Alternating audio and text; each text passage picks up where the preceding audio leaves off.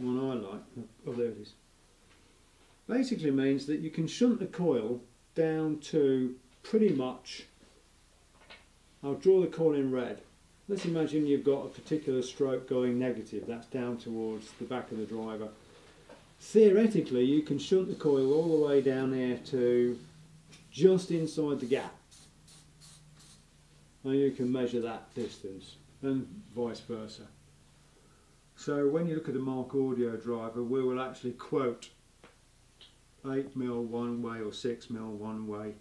That means under maximum load you can move that coil 6mm in that direction or 6mm in that direction, you get a total movement. Now obviously Scott will come on to how you can use that later and what the limitations are.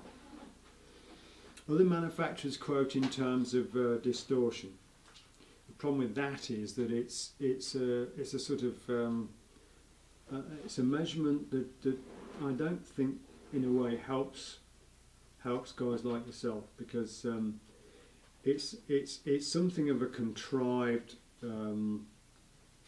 mathematical calculation.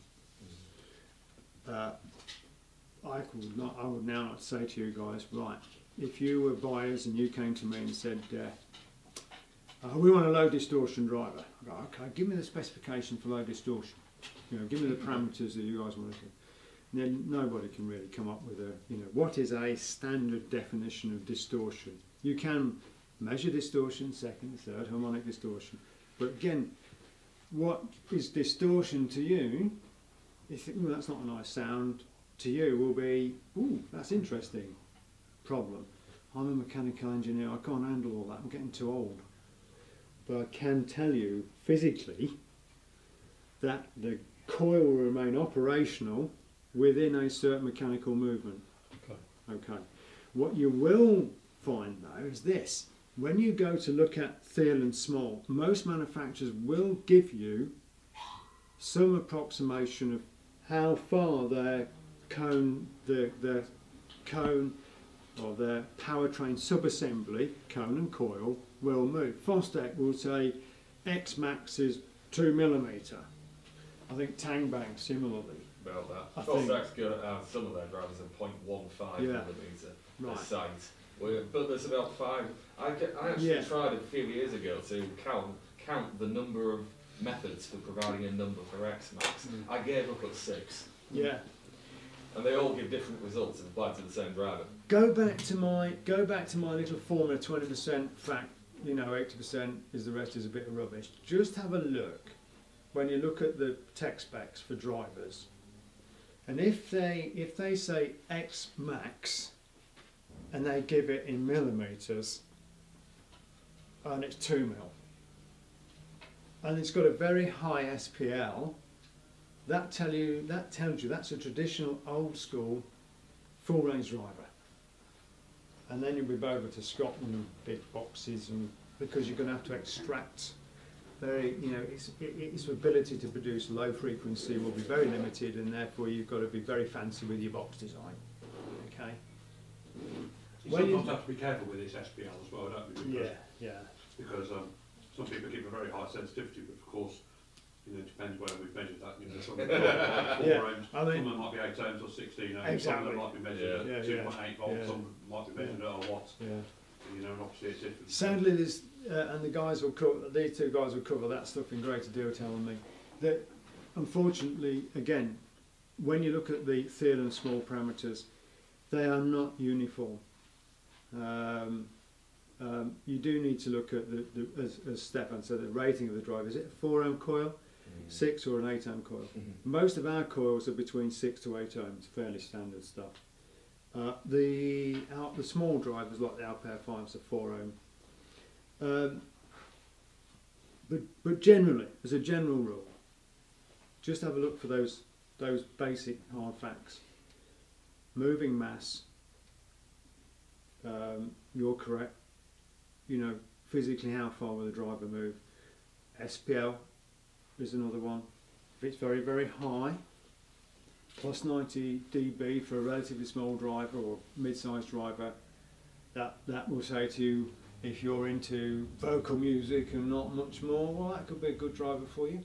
possibly, and you want to build, you know, a bigger box. You've got a big room. Okay, you could be doing stuff with that. So it's things like that that you need to look for. And Stefan will be able to tell you more anyway when you need help, should you be buying a Mark Audio driver. So that is, does that help you? Yeah.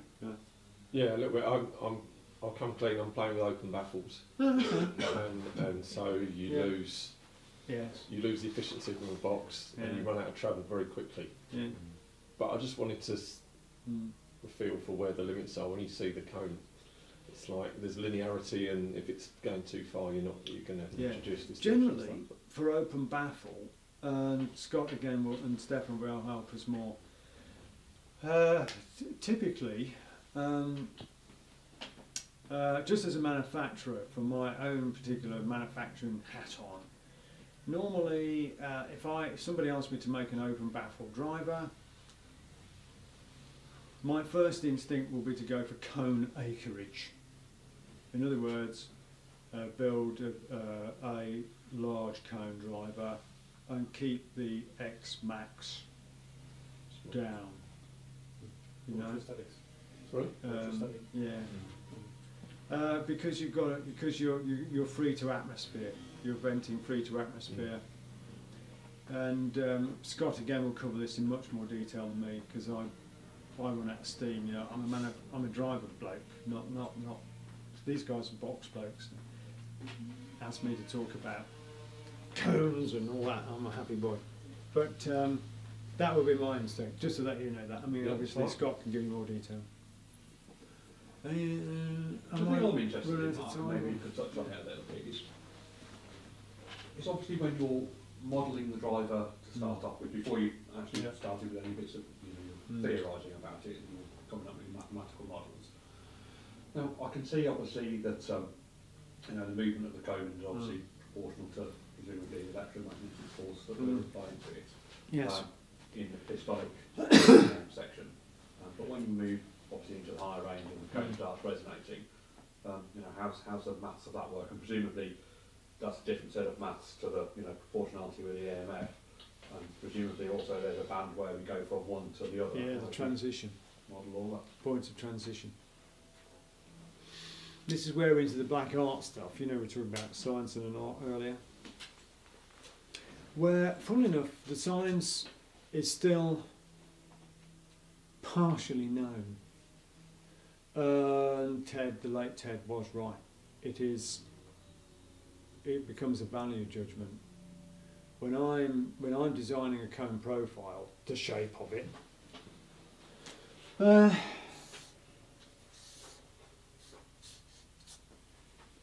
so usually there are at least 3 different radii. That's the cone neck, so it's quite tight. As we get out, the radius gets wider, and then when you get out further still, it gets wider still.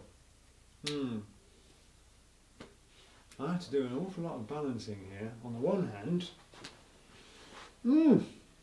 if I want to control the resonance very closely, I could make the cone quite sort of steep like that. You know, that makes my life easier. The cone will be more rigid. Its ability to handle oscillation is, if you like, what we call the oscillatory load. It's much better, but I've got a problem. I basically I won't be producing a speaker, I'll be producing a megaphone for you guys. Be a megaphone.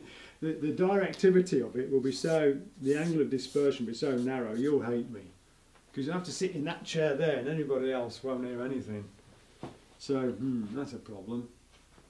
So Mark Fenlon thinks, okay, I can't do that. So I've got to produce a wide cone to increase the angle of dispersion, okay? Oops, big problem. Now, the centre section of the cone wants to go that way. Meanwhile, the outer section of the cone wants to stay put, and it starts to bend like a banana. Oops, very unstable. Not too long before we break cones. So you can guess, there's a huge amount of work that I've had to do over the years to get the to actually get the balance right. Now, there is no formula yet. There's no Einstein formula. There's nobody, despite, what's that guy, Martin thingy yesterday that we were talking to. Oh, Martin Collins. Yeah, and all these guys. You can go now and download or buy probably anything of a dozen books on loudspeaker design and build, and they'll actually be very useful and helpful. But remember my 20% fact and 80% rumour and myth equation. So when you read these books, you're going to get 20% is going to be useful to you, the rest just chuck it in the bin. Seriously. Sorry to, I don't want to disappoint these guys, but honestly, forget it. Because the reality is, we don't know. So there's no, that cone profile, and the transition point from oscillation, mechanical oscillation, to resonance is something, the way I work it is, I go into my workbench, I have something probably in the order of about 200 different cone profiles I've made over the years. I build them, test them, wreck them, and go, that didn't work, go back to the bench, start with another profile, build that, test it, wreck it, and I suspect you know what I'm talking about, because I think, you know, and eventually I come up with a set of profiles for a given grade of material, for a given cone surface area, for a given size of coil, for a given motor strength, flux in the gap, and come up with a workable operational driver, which I can then go and measure and say to you guys, right, it produces a frequency in free air of 70 Hertz at 88 dB, and its operational range is likely to be from that to 22 kilohertz. And here's the frequency range, guys, and here's the impedance chart. And it's got a total Q of that, so you can calculate the box, and it's got a moving mass of that. So you guys can make a judgment as to whether it's the sort of driver you might like. And that is about as far as we can physically go. Quick question on that. Are you using CE techniques, FEA, to model cones and driver breaker, things like that? Oh, yeah. Well, I actually, well, it now has transferred. I actually had an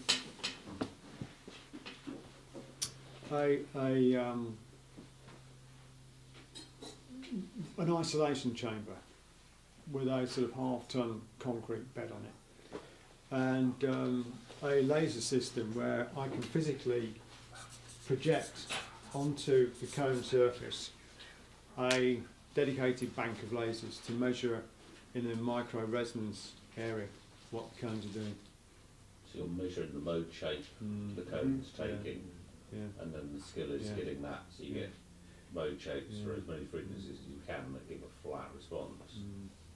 Well, not even a flat response.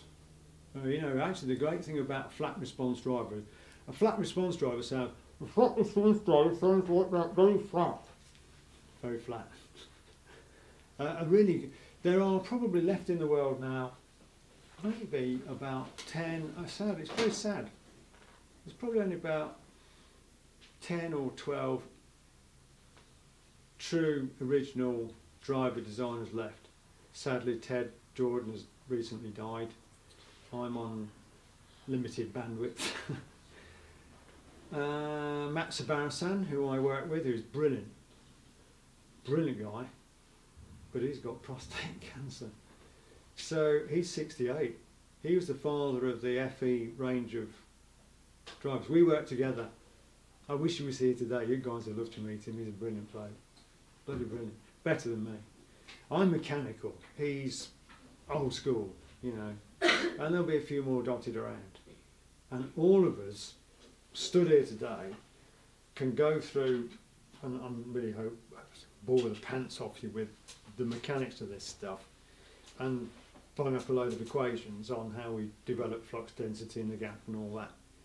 But you'll all fall asleep and it doesn't help you. And none of us can stand here and honestly say to you, this, you know, if you do it like this will produce a rippingly good sound.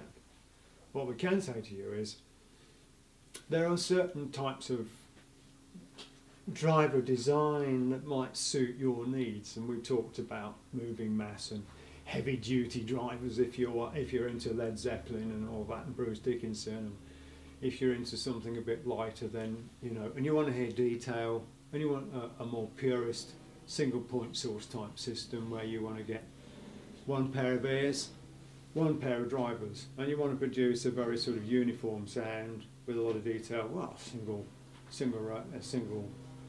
point source drivers, i.e. full range drivers, will very, very likely suit you very well. And if you're somewhere in between and you do want a bit of bass and you want some flexibility in your system, you want to be able some days to play a bit of heavy rock, maybe not crazy loud, but you still want that delicacy and detail. That's where Mark Audio Driver comes in, because it's the, as far as we know, it's the only full range driver that can handle some bass because of the way it's designed, and that really is it. I hope I'm not disappointing you all. That's the thing. Good. That's good. Yeah, Good. Thank you. but it's a, you know, it's a heads up, honest effort of where we're at. I need the loo. All right, guys. Thank you very much. Thanks very much.